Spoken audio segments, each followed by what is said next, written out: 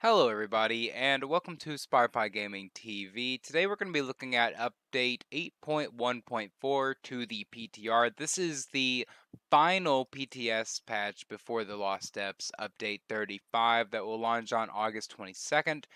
During this week, we will be testing some tech support with the Battlegrounds, as well as some combat changes. The size of this patch is approximately 158 megabytes, so really nothing too big. Let's go ahead and jump right into it. So I'm going to go ahead and skip over some of the bug fixes and stuff like that and be looking at specifically what we're going to be getting in the patch. Now, I will say if you're looking at this, you may be confused as to some of the combat changes that are coming in that there are being referenced to in this video. If you are, make sure to go back and check out our other videos on the channel about PTS or the PTS and update 35 that is coming out. The PTS has been in a continual state of kind of growth right now, where it's kind of difficult to keep up with it in one, solid video. It's definitely something that's spread across for quite a while, as well as there's been some conflict between really what players want and what ZOS is looking at during this patch. So we're going to jump in right now and say that what we're seeing here is a Battleground new feature coming into the game. Firstly, it's going to be Battlegrounds are going to be on a rotation. So Domination, Deathmatch, Capture the Relic, Chaos Ball, and, Crazy Kings. These are going to be queued once per day instead of in random queue. Now, this is currently going into testing, which means that this may change, and hopefully it does, because I feel like ZOS has a better time when they just leave PvP alone. Um, PvP is kind of in a good state. I think that the last changes they made were a little bit of a mess. I think that they're probably better off doing it this way, where they just keep it as it is and don't really go too far with it. I think that trying to add in new systems to PvP is not necessarily what I would want. What I want is probably more battlegrounds, more places to go, more things to do. I'm going to go ahead and clear up here my two tabs that I have open because I don't want to know if anyone has anything to say to me right now. Now, with this whole thing, we are going to get some new battleground images, backsplashes, essentially. So that will be interesting to see. I wonder what their picture for Deathmatch or Capture the Relic, as well as whenever you open up your game, the announcement title, the bottom left on the character select, will actually tell you which battleground is active that day. So I kind of see what they're doing here. I think that this may get people to log on certain days more than others. I don't necessarily see this as a healthy thing for the game, but we'll see how it kind of comes out as it, unfurls onto the PTS. But this is coming out August 22nd, so really there's not much left of time for testing, which we've had plenty of, but I'm not quite sold on a lot of these changes yet. So here we've had some changes, specifically going into exploration and itemization. I will say real quickly that essentially all these quests within High Isle were not giving properly scaled items. And because of that, they've had to go in and fix them. That's a whole lot of quests. So I mean, if you did them before, you're kind of screwed. You're just gonna have to recraft them, I guess. But nonetheless, I mean, there's a reason now to go back and do them again, I guess, if you particularly enjoyed the campaign of it. Now, going down here to combat and abilities, the general tab here is that raid target trial dummies will be essentially giving elemental catalyst on top of every other buff that it gives you. So now, whenever you hit a trial dummy, you're not only going to be using a slew of buffs, but now as well as a set will be active. And if you are wearing that set, you will also then essentially double up on the dot because it is a automatic application to your stats, whereas beforehand normally was not. So we're going to see a little bit of interaction with that. If you don't run with elemental catalysts in your raid team, you're going to have to differentiate that damage. But I think that the majority of people who are going into a raid trial dummy or going to hit a raid trial dummy should be focused on raid trial performance. So I think that that's not necessarily a bad thing when it comes to, you're going to have these buffs in a group. You're not going to have these buffs solo.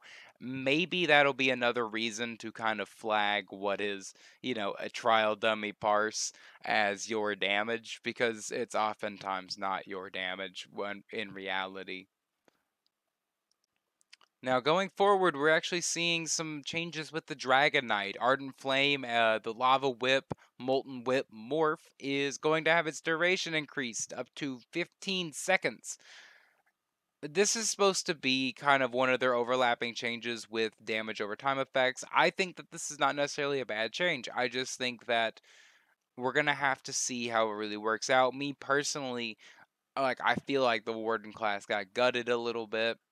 Um, and I definitely see that kind of resonate out into the community, especially some other wardens who are in the stamina side are not very happy with what's going on here. So, with the changes to dots, if they're going to change the majority of dots, they have to change all of them or a broad sweeping amount. So, seeing that come in, I'm not sure how I'm going to feel about it. I know my class will be changed, which sucks because I had planned to make a Warden build guide and didn't get around to it before this, and now my build is essentially out the window.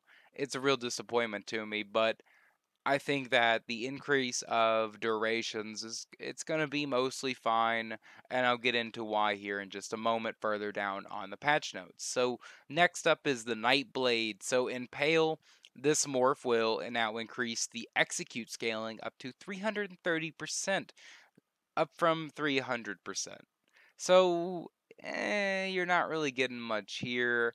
Um, Overall, it's not a huge bonus to everything you're doing. It's I believe, 10% net gain overall when it comes to output throughout. I don't see this necessarily being make or break for anyone who is on the fence on which one to use. I use this on my healer in the out in the world to kind of kill things a little bit faster, as my Nightblade healer sometimes takes a little bit to kill things.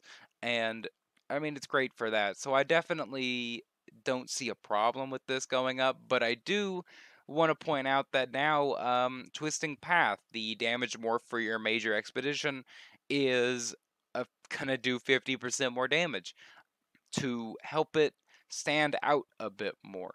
I'm not quite sure about this until we get down here, where actually Concealed Weapon increases your damage done by 10% for 5 seconds after leaving stealth or invisibility, or when Major Expedition ends, instead of giving you 300 weapon or spell damage for 15 seconds. So, necessarily saying that this right here, this doesn't make it stand out anymore, doing 50% more damage, but it does make it more stand out more if you are willing to also use things like concealed weapon. So there's a bonus there. There's a little bit of systems interlaying there. I think that this could be definitely a good combination together, really, because Nightblades have that speed that a lot of classes don't have.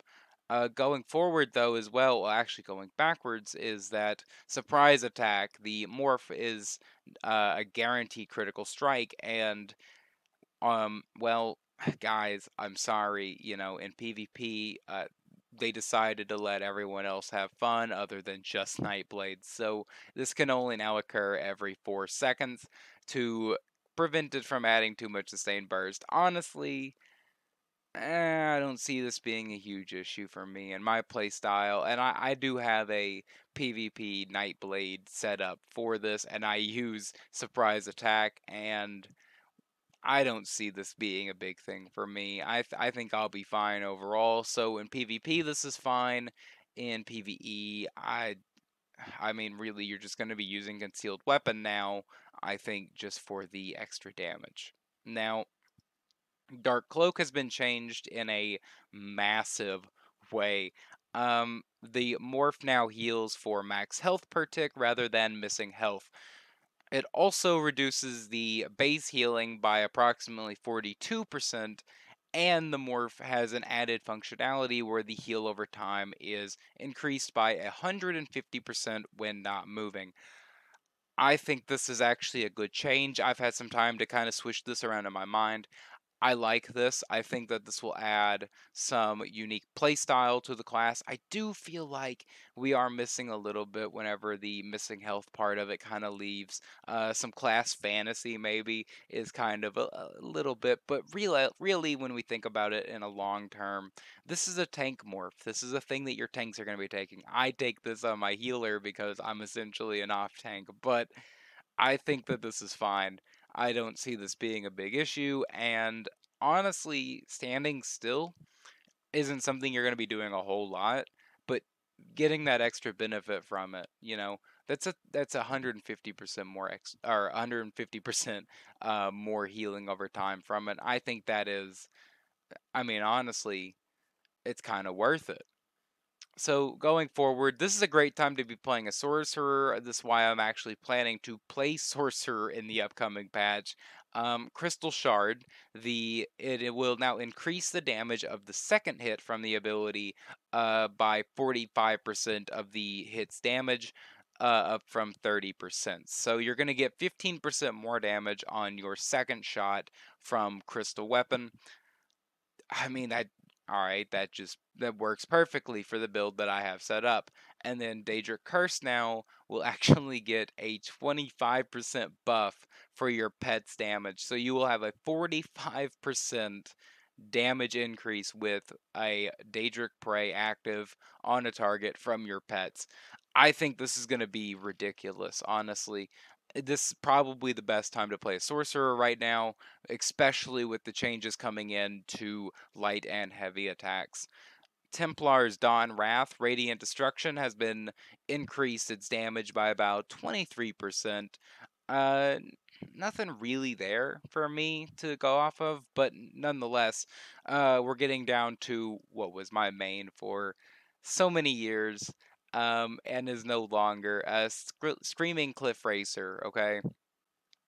Increase the bonus spell and weapon damage when hitting off balance targets by up to 300 from 200. So that's good. That sounds great. Arctic Wind is now changed again. Arctic Blast, specifically the morph, and as well as Impaling Shards. So Arctic Blast now increases the chance of applying a status effect with this morph by up to 15%, up from 1% per tick. Yeah, alright. Alright. Alright, guys. I think that's probably the best thing we're going to get out of this, but you're going to have to use a Destro staff now because really this is where it comes in. Impaling Shards. This morph now deals 30% more damage if you cast it with a Destro staff equipped to help Magicka Focus Wardens get some extra sustain. I I don't know. I don't like that.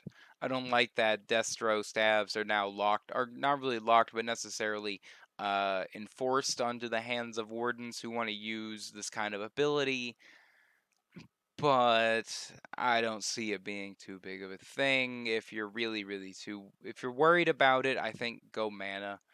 I think that's really your best bet currently for wardens is going mana, and that's what I plan to do with my warden. I'm gonna strip him down, turn him mana because I don't see a place for me in stamina warden anymore. But going ahead, Carve now has a 32-second timer up from 30 seconds. That's okay. Howl of Agony for werewolves, it works now again. Now, Vigor. Vigor has been changed in a way that is fantastic. Okay? It reverts the healing reductions made. It now grants minor resolve instead of major. And that's okay. That's okay. I like this. I don't understand what they're saying about harming class identity and importance to run other sources of this buff. I think that minor resolve is kind of really where it's at for most people, unless you are a healer. So yeah, it works as it should, and I don't see a problem with Vigor going forward. I think that reducing the heal you get from it on the back end, so you can't spam it as much, yeah, I think that's probably where it's gonna sit for a while, and it likely is probably at a better rate, like at a better state there. You're probably gonna get more up close healing, you're gonna get stronger heals, but you're just not gonna get them in such a rapid succession as you would before. Now, or as you're not going to get as much out of really spamming it, is what I want to get into. That's really what I'm trying to say, is you're not going to get as much out of spamming it as you would just hitting it. And maybe, hitting it twice if you're really hurt, instead of kind of going boom, boom, boom, as so many of us kind of do from a day to day, including myself. Whenever you kind of get into a panic situation, you're just like, hit it, make sure I'm okay. Now, Crushing Wall has changed. This right here, I think, is one of those accessibility things, but that's me being a little bit toxic. It's Wall of Elements is no longer going to increase your light and heavy attack damage, but instead increases the damage of your Wall of Elements. Crushing Wall was a unique staff. I just recently started to see the value in it, and now it's gone. And that hurts because I definitely think I prefer the old version. It actually required more skill from the player, I feel like. And on the developer comment, it also says, we've decided to remove the more intense skill interaction for this set to be closer in power and requirements to other Maelstrom sets. I don't think a staff is the same as a two-hander, so I really don't see the problem with them being interacting different like that. Now, Merciless Charge is going to have its damage reduced by 32%. However, you are going to get an extra 3 seconds on its duration. So if you're running Stampede, that's even more timer for the bleed that comes off of this. I see this as a net positive instead of anything else. This is absolutely better for us, I think. I say I think. I want to be very clear. I don't know, but I'm pretty sure this is going to turn out in a better way than we think. As well as Thunderous Volley, increasing the ramping damage per stack by 190, up to 191 from 143. I don't see a problem with that either. Like, necessarily, I think what happened here, you see a lot of these buffs and damage, and a lot of these trying to remove skill barriers. I think what happened is that they kind of nerfed the damage a little too much, and now they're trying to pull back, and we're going to see that when we run down to just a little bit lower here. But oh, actually, it is up here. Here we go. No, no, no, no. Actually, it's not. So I'll just go ahead and say it. Here it is. Oh, reduces the health of all bosses in veteran difficulty. Yes. So that's what I'm getting at here. Is I don't think we're gonna have any issues when it comes to damage output. Really, I think everything's gonna be kind of scaled to the same rate, just in a very different way. Powerful Assault, however, is going up 5 seconds in duration from 10 seconds now to 15, as well as increasing its meters to range 2 meters up to 12 meters. I think that's fine. The set's the set's just really powerful, so going ahead and putting that on there is great. Oh, by the way, Oaken Soul is getting in power in the next patch, and it's going to be an 80% buff, not a 40% buff. Note that does not work in PvP, and power will no longer function in PvP come update 35, so be aware of that going forward. Now, trial sets, Mantle of Scioria, basically what happened here is they reduce the set's cooldown by 2 seconds to help it be a little bit more mobile. You're also going to get more damage out of it, and the 4-piece actually is going to be replaced with weapon damage instead of mana. I think that's probably better for the set itself, so it depends on where you really feel on it. Now, other than that, we're going to get some furnishing things fixed here and there, as well as, fixing a crash that would occur when holding down input when logging in. So, overall, we're looking at some good changes here in the next patch. I think that we should be hesitant going in because we're not quite sure what's going to be going on with some of our builds are going to have to change, right? A lot of our builds are going to have to change. Me specifically, I will have to change so many of my builds that when it's time to do this, we're all going to have to really like figure out what's the best thing, and that is what we'll be here doing on Spy Pie Gaming TV. So if you like the kind of content we're doing here, click the like button down below, press subscribe, leave a comment, check out our other pages such as Twitter. We have a Reddit page, we have a TikTok page, we also have a Patreon. If you would like to directly support the channel, that is the best way of doing so, as well as there is private specialized content on there for people who decide that they want to donate to the channel, as well as if you would on another way like to donate, there is a thank you button down below, and we have merch for Spy Pie Gaming TV. I would like to thank you all for watching. This is once again Spy Pie Gaming TV. I am Spy, and I will see you all in the next video.